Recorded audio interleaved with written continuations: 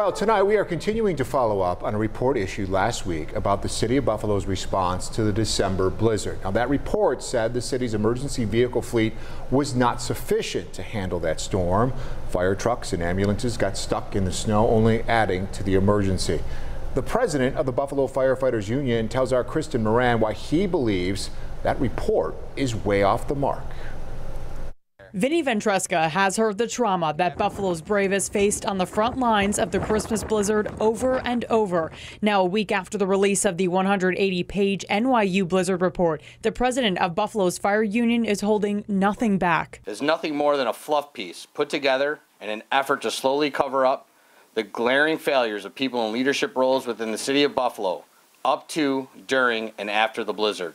The report states Buffalo's emergency vehicle fleet was not sufficient to respond to the blizzard, which killed 31 people in Buffalo. The city is purchasing 14 pieces of fire equipment, with some expected to arrive by October. Another potential idea the city is exploring: buying a used fire truck from 2007. A 2007 model from another department is better than what we currently have. On top of that, Ventresca says there was no plan in place for the fire department prior to the storm. When citizens are out there freezing to death, think about how that affects first responders. That's all we want to do is help people, and we were incapable of doing it because of the lack of preparedness. After the report came out, Mayor Byron Brown introduced a 20-person task force to help respond to future storms and implement the report's recommendations, like communication, coordination, and equipment. We have to be proactive, not reactive.